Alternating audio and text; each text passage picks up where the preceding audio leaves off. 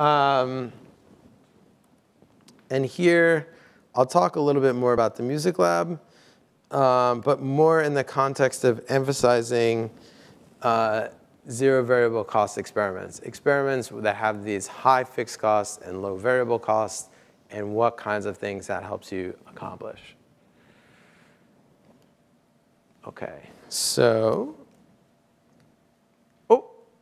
so now we're going to really talk about experiments at scale. So there's this thing, I was at Stanford recently, and we talked to people about what they're working on, and they would say, I'm working on such and such at scale.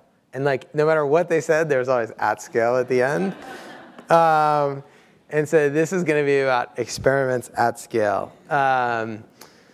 And because to me, this is really one of the things that's most different, is the ability to do really, really large experiments. And I think it's one of the most exciting parts of it, because with these really, really large experiments, we can potentially do stuff that no one has ever done before, and no one has even ever thought about before. Like, if you can do a really, really large experiment, and you end up just doing the same thing everyone else has done 100 times, that's a real failure of imagination. So try to think more about like what is now possible that was not possible before. And I'll give a concrete example of that. So again, this is the way to think about cost scaling in analog experiments. They're relatively easy to start. They have a low fixed cost. And then if you want to double your experiment, you need roughly twice as much money. If you want to 10x your experiment, you need 10 times as much money. Here's what digital experiments look like. And again, this picture we see over and over and over again. And this, I think, comes up all over, but I think it's very important in experiments as well. So like for Musiclab, there was a high fixed cost, and then there was zero variable cost. And so what that allowed us to do is run experiments with 27,000 people, which, like, let's imagine we got every single undergrad at Duke to be in the experiment. How many undergrads are there at Duke? Like 5,000? 5,000, not enough. Let's imagine we got everyone at Duke and everyone in their family. That's like probably still not 27,000. Like 27,000 is a lot. I know that we're used to thinking on Facebook experiments have 100 million people or whatever. 27,000 people is a lot of people, and the only reason that is possible is because of this. And the other thing is that we didn't just take experiments that people had run before and do them 100 times. We tried to do something qualitatively different. So I want to talk here a little bit first about how to get this zero variable cost in your experiments, how you can create these experiments, and then also to think some about what are the ethical implications of this. Because I'm going to teach you how to do something, and you could then potentially misuse what I'm going to teach you. So I want to warn you about that possible misuse. So in the main sources of variable costs in experiments, I think are staff time and participant payment. So if you think about a Psych 101 experiment, which is kind of can be our sort of baseline for comparison,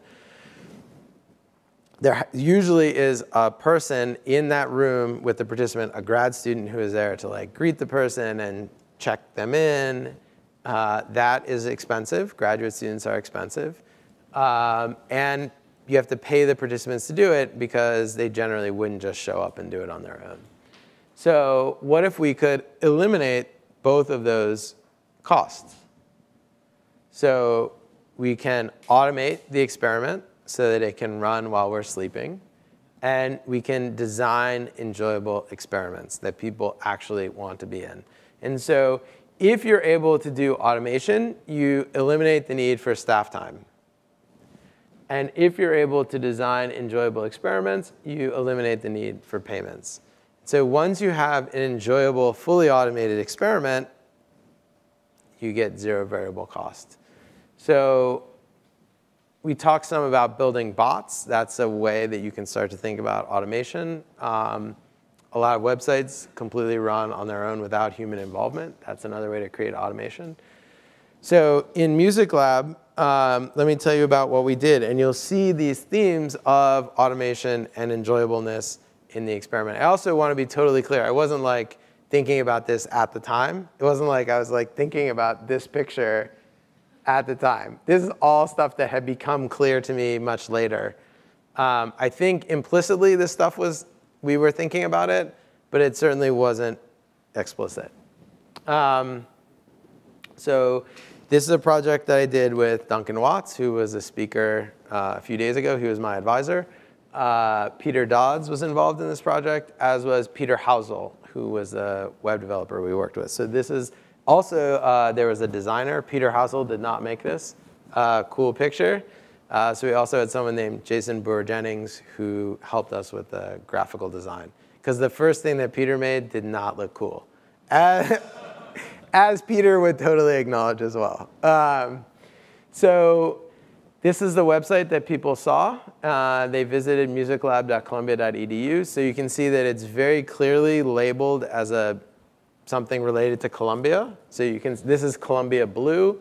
We have the university logo. It's hosted on a university website. So it's clear to people that they're in a research study. After people clicked here, then they completed a consent form. They took a short survey where we collected some basic demographic information about them. And then they were taken to a page that looked kind of like this. These are 48 songs from up-and-coming artists.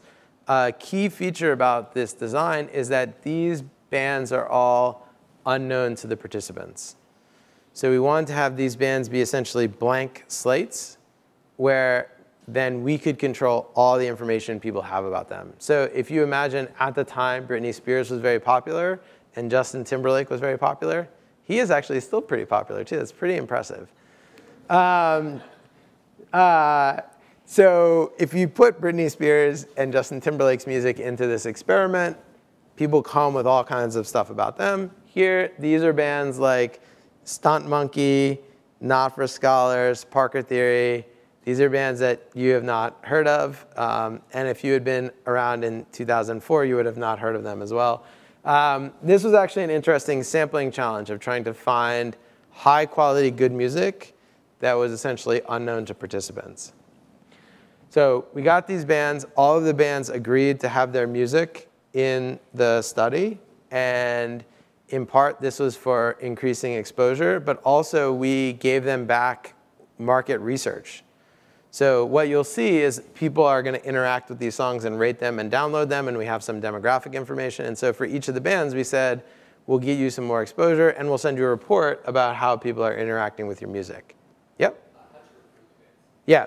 So the bands, there was a website called purevolume.com, which was a place where unsigned bands posted their music. So we took a sample of these bands and contacted them, and the ones that agreed to participate were in there. So they were aware of what we were doing, and we, as I said, gave them exposure and also gave them these marketing reports. We also did a number of screens on Pure Volume to eliminate bands that participants might have heard of. So we eliminated bands that had played. So we had talked to, while I was doing this, I ended up talking to a bunch of people who knew about indie music, which I certainly did not when I started. And so I asked, what's a good way to figure out if a band is well known? And they said, if they've played in more than 10 states, that's a good sign that they're pretty well known. So on a lot of their Pure Volume pages, they list their gigs, and so we would take them out if they've played in more than 10 states. If they've played in certain music festivals, like South by Southwest, that's a sign that they're pretty popular. You should take them out, and so on and so on and so on. So there's a screening process and then a consent process. Yep? No, so this is actually, it's an interesting thing. So usually when you design an experiment, you kind of set all the parameters of the experiment. In this case, the parameter was set by nature, which is like whatever was on purevolume.com, that's what we got. And so what you'll see is there is, well, let me add one more thing about the Pure Volume. So if you just look at all the songs, there's a lot of just like really bad music. And I don't believe in like objective quality in music. I mean like very poor recording, just like junky. So we limited ourselves to bands that were paying $10 a month to have their music. They get extra features on pure volume. So that is not a super high bar, but it rules out people that are, you know, not at all serious about what they're doing. And so of these bands that pay $10 a month, there's a big variety in quality, and there's a big variety in genre. And the big variety in attractiveness of the music is actually a parameter that I now think has an impact on what we found. I didn't think about it at the time. And so you could imagine doing a version of this experiment where you adjust the composition of the music in different ways, but in this case, it was sort of set by nature. Yeah?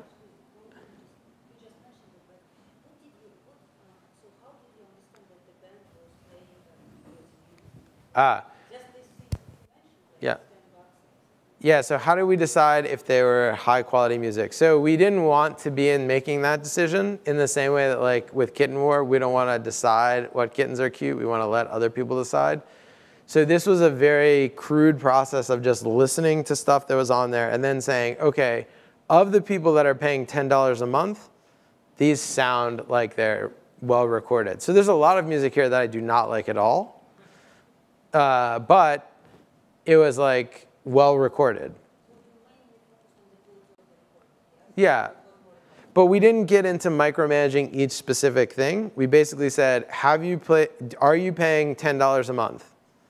Then of the ones that are paying $10 a month, have you played in more than 10 states? We're going to get rid of you. Have you played in certain festivals? We're going to get rid of you. Then everyone else, we're going to take a random sample, and then we're going to contact you.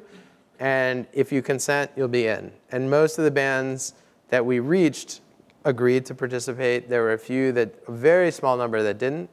And there were a number that we couldn't actually reach. But generally, bands who are paying $10 a month are really excited to get emails from people.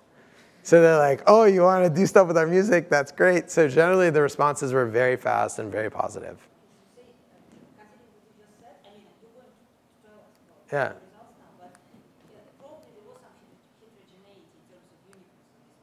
Yes, there's absolutely heterogeneity of the music, and I'll talk a little bit more about how I think that might have impacted the results. So after you clicked on a song, it started to play. I want to also say this page, this took a lot of work to design. I know it looks like kind of natural, but like Jason did a lot of work to figure out how we could put so much information on the page and make it easy for a user. This was not, it didn't just happen. Okay, so then we click and it starts to play. And then you're asked to rate it on a scale of 1 to 5 stars. Just also technically, this thing about streaming the audio, we were very worried about if we could make this work successfully. Turns out we were able to, but at the time, this was like a non-trivial technical thing. So you're asked to rate it on a scale of 1 to 5 stars. Then after you rate it, you have the opportunity to download it or not. And so the way we set up the experiment, we sort of, I think, focused people's attention on this decision. Like, we're interested in understanding how people respond to music. I think many of the participants thought that this was the decision that we were interested in, and this was kind of like the reward. But this was the decision we were actually very interested in, because here we have a very strong behavioral signal that you actually like the song. So whether you say, oh, 1 to 5, OK. But if you actually choose to download the song, that's a very strong signal of your actual interest. So at this time, I think this highlights something that you see, a difference in experimentation in different fields. I think certain fields like psychology tend to be more willing to accept reported behavior or like what people say. And people in economics, for example, tend to be much more focused on what people do. And so here we're definitely focused on what people are doing. Although in the analysis, we see huge convergence between what people say and what people do. Then you're taken back here, and you're, again, given the choice to listen to, rate, and download as many songs as you want. So what the participants did not see is that behind them, there was an experimental design that was going on. And some of the people were randomly assigned. Let me explain why this design was going on. Because actually, I realized this whole talk, we didn't talk about the actual research motivations of what was happening. I was so focused on zero variable cost. OK, so what were the research motivations? It actually goes to a theme that we've discussed a lot here, which is unpredictability. And so we were really interested in things like Harry Potter. So that was very popular around then. And actually, Norah Jones was also very popular around then. OK, so the Harry Potter, incredibly popular, sells millions of copies around the world, translated into more than 60 languages. That would make you think that Harry Potter is somehow special, or better than all the other books, or at least somehow different. But that difference was not at all clear ahead of time to the publishing executive. So Harry Potter was rejected by 8 publishers before it was finally picked up. And it turns out that stories like this are very, very common, where you see huge success and also a lot of inability of experts to identify those things, failures of prediction. And more generally, it turns out that in the market for books, music, movies, art, and TV shows, you see 2 general patterns. One is you see huge variation in success. These are sometimes called winner-take-all markets or superstar markets. And at the same time, you see tremendous unpredictability in who will become successful. And so, like in movies, the screenwriter William Goldman says, nobody knows anything. And so it seems strange that these 2 things would co-occur, that you would simultaneously see huge variation in success and tremendous unpredictability. And so what we were trying to do is figure out if both of these collective level outcomes could arise from the same individual level process. And so that was the argument that we were making, that social influence, that people being influenced by what other people are doing, can create a process of cumulative advantage where successful things become more successful. And you can see how that leads to big variation in success, and how success leading to more success creates superstars. But also that success leading to more success can also create unpredictability, because sometimes one thing would become popular, and then if we could rewind history and play it again, a different thing could become popular. So this argument may be compelling to you, but only if you do not like Harry Potter. So everyone who likes Harry Potter is totally convinced that Harry Potter was destined for greatness. And the challenge is that, like, for Harry Potter, let's say, that one piece of data is completely consistent with the idea that Harry Potter is great, and it's completely consistent with the idea that Harry Potter is lucky. And so to see the role of chance, we really need to see multiple outcomes of the same process. So imagine if we could rewind the world to the day that Harry Potter was first released and make 8 copies of the world and have them all evolve independently. So if Harry Potter was popular in all of those, then we would say, OK, it's good. If it was popular in one but not the others, then we would say it's lucky. So that's kind of a thought experiment. And we can't actually rewind the world. Even with the biggest grant from the Russell Sage Foundation, we cannot do that. So what we were trying to do but we can do something like that in an online experiment, where we can create these parallel histories, and we can compare these parallel histories when people are interacting with each other and see what other people are doing, compared to a history where everyone is behaving independently.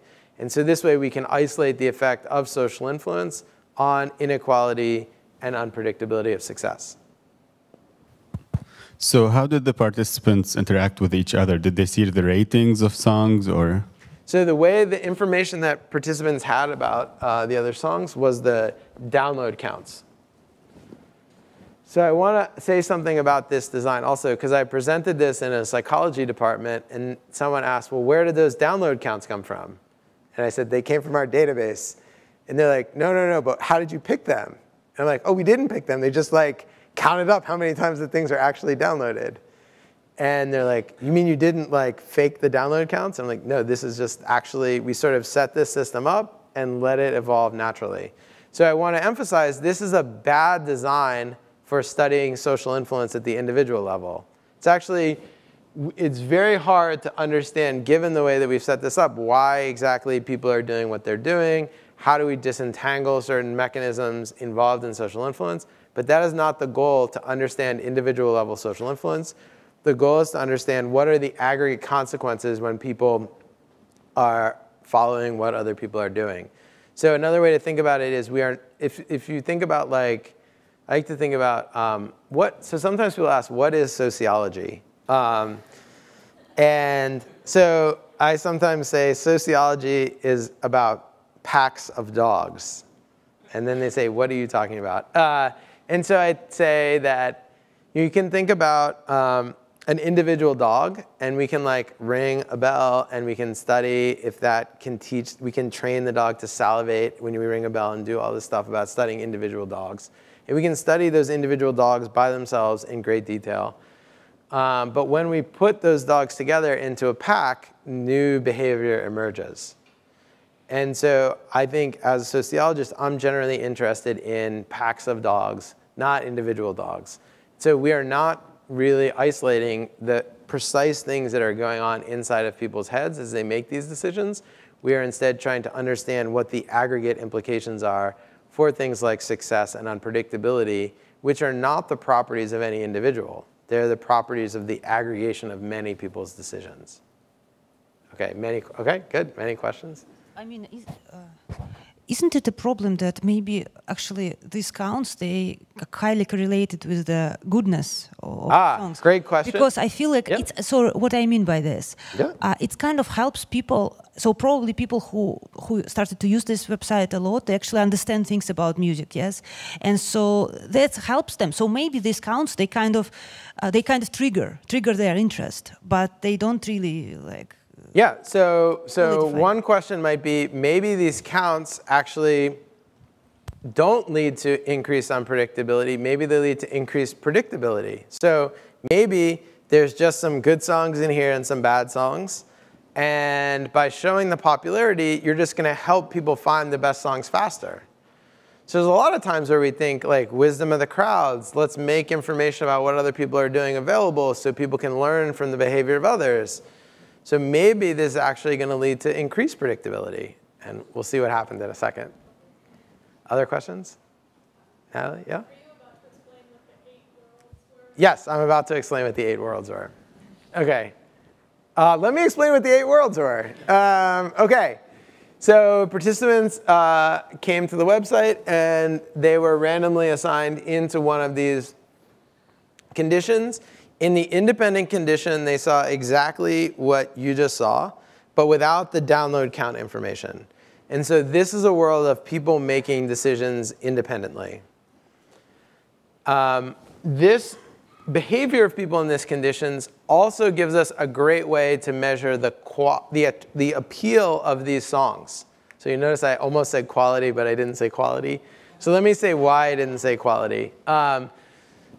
Because I don't really believe in objective quality. I think that attractiveness of artistic things is a property of the object and a property of the receiver. So if I like Jay-Z and you like Beethoven, I don't want to have a discussion about which is higher quality. I'm just happy to know Beethoven is high appeal to you and Jay-Z is high appeal to me, and we can just all be happy with that.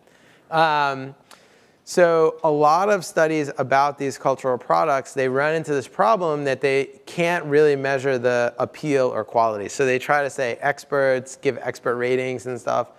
And I think that's bogus. So what we were doing here is we were having the people in this pool of participants acting independently, whether they download these songs or not. And so then we can say, for this group of people who are mostly American teenagers, these particular songs are very appealing, and these particular songs are not appealing. And if we run the experiment with a different group of people, which in fact we did, we ran it with an older and more international group, they found different songs appealing. That's fine. So this condition gives us a measure of the appeal of the song, which I think is much better than measures that are based on experts. then people were also assigned randomly, some people were into these social influence conditions, and then they were further assigned into one of these 8 worlds. And so what would happen is you would see the download count in your world, but you wouldn't see anything about what was happening in the other world. So imagine you go into, there's like 8 sort of dorm rooms. You go into one of the dorm rooms, you see what's happening in your room, but not in the other rooms. And then we can see to what extent these worlds with indistinguishable groups of participants evaluating the same 48 songs with the same initial conditions of 0 downloads, to what extent these evolve similarly, or to what extent these sort of parallel histories diverge. So I want to also say that we did 2 versions. We actually did 4 experiments, but I'm going to talk about 2 main versions that we did. So in one version, we had less social influence. So by presenting the songs in this way, the popularity of the songs was available, but it wasn't particularly salient. In this second condition, we sorted the songs by popularity. So we dramatically increased the amount of social influence. So what we're doing here is we're manipulating this individual level process, and then we want to see what effects that have on group outcomes.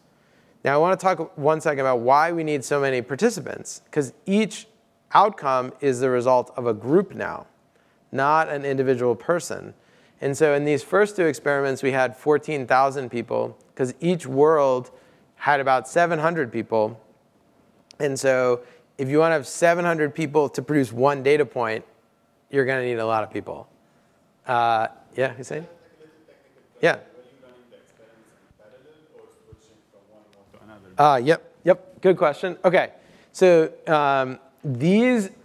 within each experiment, it was done at the same time. Because what we were worried about is, so traffic on websites can sometimes be heterogeneous and bursty. So for example, if we got link, so we were also out trying to get links on like music blogs, and we're trying to get coverage in the newspaper, and we're trying to do all this stuff to get people to come to this website.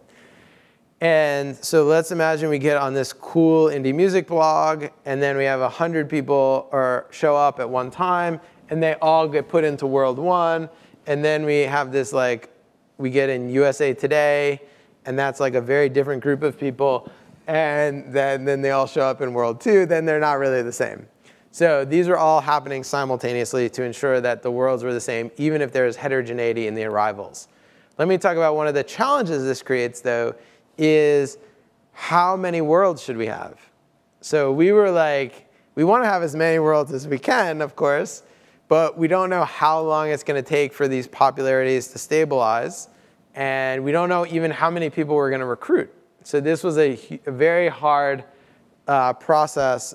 Basically, we did a pilot test to check and make sure the website worked correctly, and also to get a little bit of data. And then we ran some simulations, and then we kind of made a guess about how many people we could recruit. And that's sort of how we ended up with 8. But that was not in any way like optimized. It was just like us kind of trying to figure out what was possible. But it has this weird property that also, actually, this is something we talked about during the coffee break. How do you know when to stop? And so we didn't even know how long it would take to stop, because we had no idea how long it would take for the popularity of these songs to sort of stabilize. OK, so what did we? Oh yeah, so we did these 2 experiments. So this is what we found. All right, so there's a lot going on here. So this is the first experiment where we had less social influence, right here. So the x-axis here is the market share in the independent world. This is a measure, the market share is of all the downloads, what proportion of the downloads went to that song. The y-axis here is then the market share in each of the social influence worlds.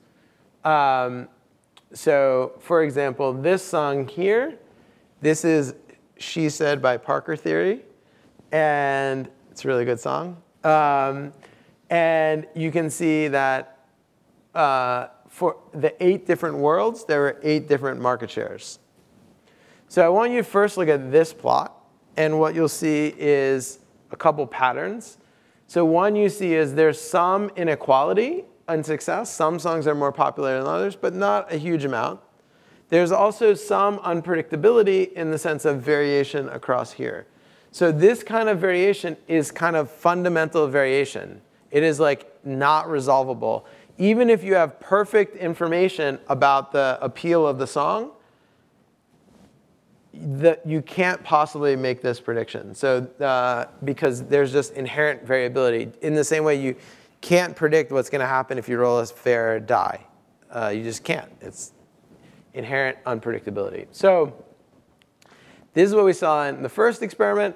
Then we cranked up the amount of social influence. And we wanted to see if this would increase the inequality of success, which it does. You see there's much greater variability in the popularity of the songs. And it also increases the unpredictability of success. So the variability for any particular song gets potentially bigger, but not uniformly bigger. So while I was doing this, while I was doing this, I talked to a lot of people who knew about stuff I didn't know about. And I think that's really valuable. So people who are not professors. So I want to emphasize the value of that. So the whole idea of unpredictability being a thing in music, I learned that from my barber. So I was living in New York, and this, anyway, my friend had this barber who cut people's hair in her apartment. It was like, she was like into music, and like, so I was talking to her about my dissertation naturally, and we were talking about the inequality of success, and I was like, why are some songs so much more popular than others? Like, what is going on with Norah Jones? And she was like, well, you know that no one has any idea that Norah Jones is going to be popular. And I'm like, oh, come on, surely they knew, right? Norah Jones is great. And she's like, no, like, no one knows. Like, when I worked at a record company, most of what we did failed. And like, I was like, really? And she's like, oh yeah, everybody knows that. I'm like, wow, that's great. I didn't know that. And so then I went back and I looked more in the academic literature, and I was like, oh, actually people have written about this before. This like is a big thing. I just didn't know. Anyway, so I thank Juliana for helping inspire my district. Juliana was my barber. The second thing is that once we started having results, then I had stuff that I could talk about with other people. And so I showed this result to someone who is the head of research at NBC. So NBC is a major television network in the US. And so I walked into his office. He has a beautiful office. Like, it's great, great view. And I was like, okay, I explained the experiment. This is what we did. This is what we found. And he said, oh, I knew that. And I'm like, you knew this? He's like, yeah, I knew that. I'm like, well, what did you know? And he's like, well, I can predict failure, but I can't predict success. And so I think that is the most beautiful way of summarizing what is happening here.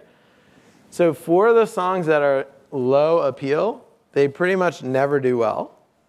But for the songs that have high appeal, a huge range of outcomes is possible. So it's not that there is this, we talk about unpredictability, but it's much more subtle. That there's really a lot of unpredictability for a subset of the songs, and for other songs there's actually quite a bit of predictability that it won't do very well. So I think that's a great way of thinking about what's happening here. And it's consistent with some of the stuff that Sendel talked about yesterday about thinking about variability and the ability to do prediction across different ranges of people. Yeah? What's market share? Like, how is it exactly? So the market share is the total number of downloads for that song in that world divided by the total number of downloads in that world. Yep, Natalie? Did you look at the growth of really popular songs within a given world? Like, is that a virtual attachment process, or is it something else entirely? So there's two things that are happening. So if you think about how a song gets a download, there's two choices. So first, people have to decide what to listen to. And then given that they listen, they have to decide whether to download it or not. So the final outcome is a result of these two choices. So that makes it actually very hard to, right? So we observe both of them, but in some ways, it's very hard to understand this second choice because people have selected in the first step. But what I will say is we've done a number of things, and my guess as to what is happening, which is not 100% rock solid, is that most of what was happening is driven by the listening decisions and not the probability of download given listen. So in other words, when people think about social influence on choices, they often think about, imagine a world where you're in a bookstore and you're holding a book called Bit by Bit: Social Research in the Digital Age, which is currently available in all your bookstores. And you're like, wow, this is a great book. And you've heard that it was a great book, and so social influence would impact whether you're going to buy that book or not. But I think the much bigger effect is on what people even choose to consider. And that is a property of a lot of these markets for cultural products where there's choice overload. There's just too many things. And so given the enormous number of things, social influence plays a big role in what we even consider. And that highlights actually a second hidden parameter in the design of the experiment, which is the number of songs. So we talked about the distribution of quality of the songs being a hidden parameter. So why did we have 48 songs? So the answer of why we had 48 songs is that that's the most songs we could fit on a screen without having scrolling in this design in experiment 1. So this is not a scientific reason exactly. And now, after doing the experiment, I think if we had had 4,800 songs, I think the unpredictability would have been much, much bigger, actually.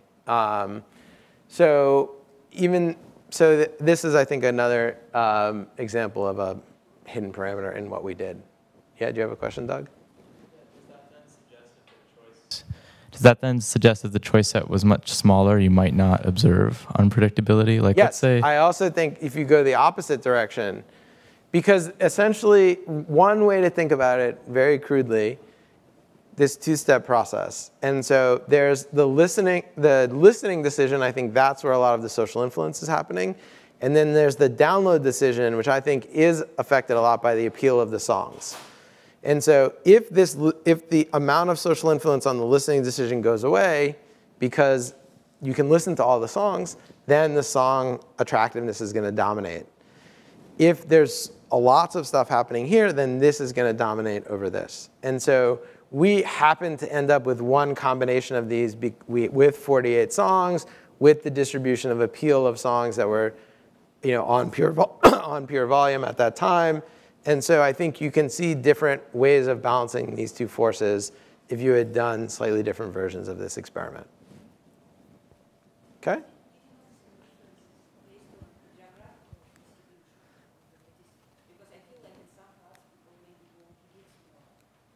Yeah, so one question is, were there geographic differences? So we don't know, but we do know. So we talked about the advantage of low variable cost experiments for dealing with questions about external validity. So as we were doing this, many people were concerned, oh, these are just American teenagers. American teenagers are particularly susceptible to social influence, perhaps. And so we completely replicated the study with a different pool of participants and got, in aggregate, very similar results. So if I showed you the plot from experiment 3, it would look kind of like this, but there is an important difference. Which songs were in which spots were different, but the overall distribution of the market was the same. So it also highlights the fact that there are certain social processes that change the distribution of reward, like the amount of inequality in society. And then there are other processes which can shape who goes into which spot in that distribution. And those are things that can be, those are different things and different mechanisms can be at work there. OK, so this is, again, a number of decisions we made when designing Musiclab enabled it to be zero variable cost. So rather than paying people to do some task, we decided to make a task that was enjoyable, giving them free music. Now, by the way, this also I don't think would work as well today because people are kind of awash in free music. It's, at the time, though, downloading music from the internet was kind of cool. That was a long time ago. Some of you might not even weren't even alive then, maybe. So like the strategies that you will use to make something enjoyable will evolve as society evolves. And And here, zero variable cost was a means to do these really large experiments, which allowed us to have these group outcomes. And it wasn't just an end in itself. Like we weren't using free music because it was cheaper. We were using it because it enabled us to do something different. So I want to talk a little bit now about what can go wrong in zero variable cost experiments. Because, or not wrong, but how they're not really zero variable cost. They're not zero cost. They're zero cost to you, which is different than zero cost. So this is a study by some psychologists. And what they did is they sent professors emails kind of like this. Dear, I did not get this, but this was the contents of the email. Dear Professor Salganik, I am writing to you because I am a prospective PhD student with considerable interest in your research. I'm going to be visiting campus. I know it's short notice, but I'm wondering, I'm going to be visiting campus today. I wonder if you might have 10 minutes to meet with me to talk about my work. Sincerely, Carlos Lopez. Okay. So many of you may have a sense of what is going on here. So there's two things that they varied in this design. One is the name of the person sending you the email. And the other is the timing, so whether you're able to meet today or whether you're able to meet next week. And so what they're doing is measuring to the extent to which professors are more willing to meet with certain types of students than other types of students, and how this depends on whether the request is for today or whether the request is for in the future.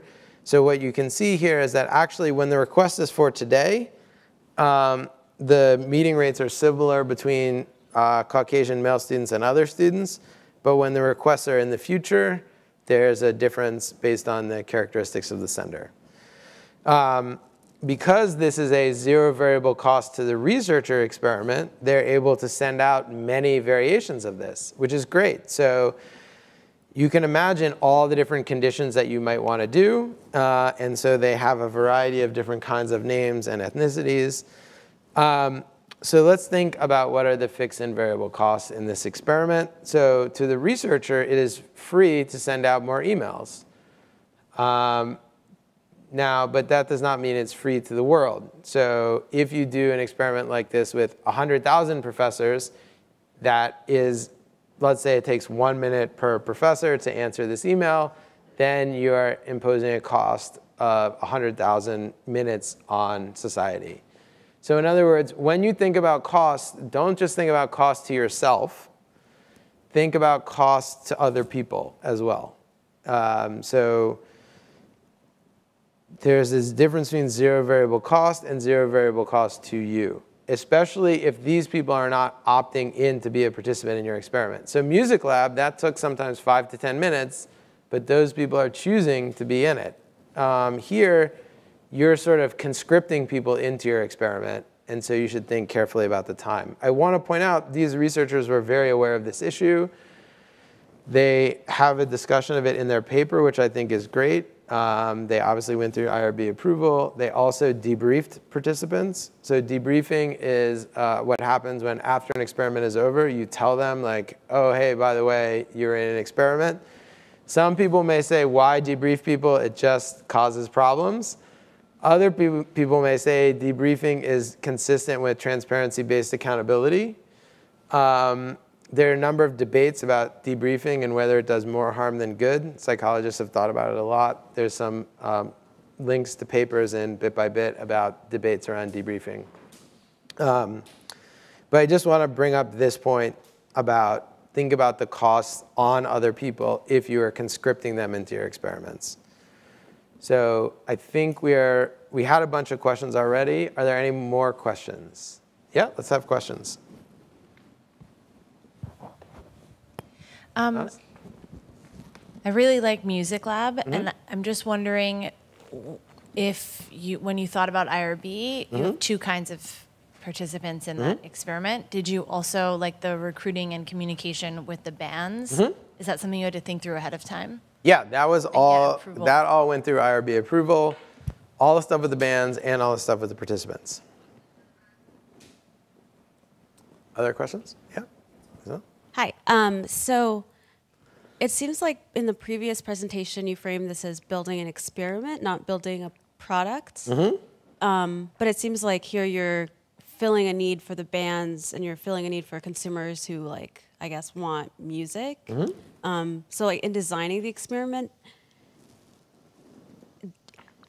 did you design it in a way, since it is like kind of a big in terms of cost, did you design it in a way that no matter how it panned out, you would have something that would be publishable or usable, like, or because I could imagine a scenario in which you were like did this big cost and then at the end it turns out like social influence isn't real or something. No, I think that's a great question. So a couple things. One is why I called it building an experiment and not building a product is because we never intended for it to continue to run after this particular experiment was over. So it's kind of a single use, which also makes it even crazier in terms of bearing all those fixed costs.